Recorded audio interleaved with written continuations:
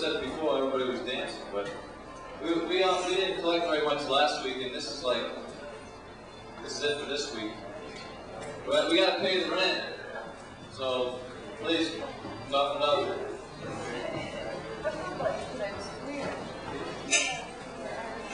Thank you. Appreciate it. And now an announcement from, oh yeah, before that, I also want to let people know we have to pay 2 months rent actually this month because we're going to be closed for the month of August. So keep that in mind and be back in September. We'll start the first Wednesday of September. Well, we're going to be here for the rest of July, but keep that in mind, you know. You can plan your vacation in August so you don't miss any Wednesdays here. That's what I would suggest. Yeah, what's the date? Oh, I forget. Mick Cusimano here with Squawk Magazine. Yes, if you buy a copy of Squawk, money goes to help pay your Naked City's rent. And this is $1. The magazine in the Naked City Coffee House. And we also have outdoor coffee houses in Outbound Pond this summer. We just had one last Sunday. And the next one is Sunday the 28th of July, 4 to 7. And then we have one Friday, August 2nd, 7-11, Saturday, August 31st, 7-11. It's open mic. And that schedule is also with Squawk Magazine. All right.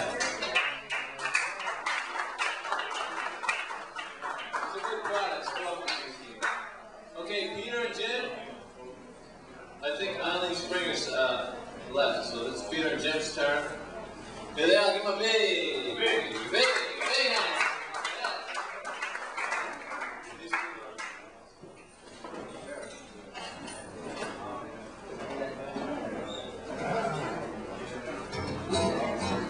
Okay, this is a poem in 4 parts called Jazz. I have never known the virtue of the needle, my virgin veins pulsing with jazz and smoke, and I can't ever know the haze of blood laced with magnificent solitude, with drowsy, crazy love, hammered by the sound of the sax, beat after beat, precious, slow like a peeled crayon, naked color, naked hue, it needs just a scratch, just a prick, and it is ugly, unusable, uncolorable. Mystery of arteries, pumping liquid known as liquid life, but it's just death, awake, and oblivion. You can surely hear the trumpets in heaven, Uriel on bass, rumors of a lost decadence, holy, holy beats, life to clean up the arms of those that have it, for God created the heavens and this earth with violins and jazz. Cracked on the sky and restless open night, disastrous multitude of those crystal blue stars that blink in the dark as if to say, wait forever, you have nothing to lose. And so the milky white, full of holes, full and beaming moon tells us nothing of the heavens.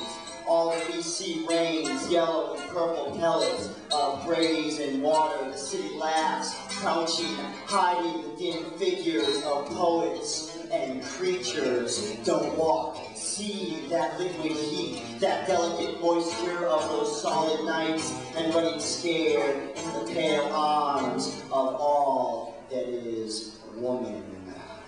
The city cannot hide the blasting furnace of decay. No more red lips on pale faces.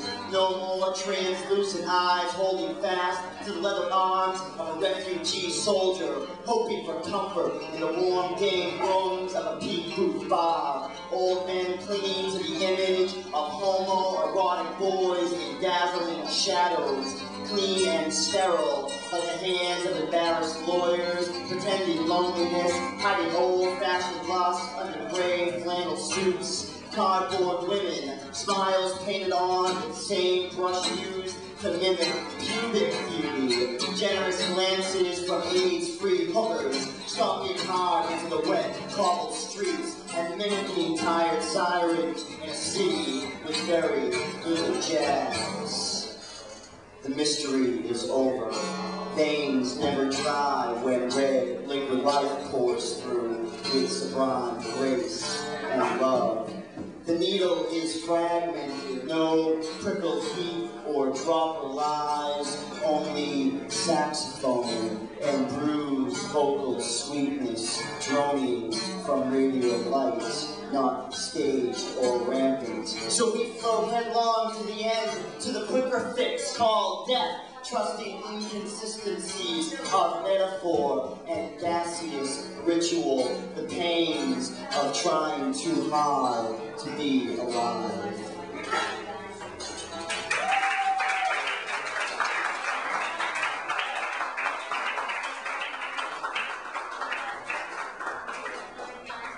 Yeah, acoustic jazz poetry, all right.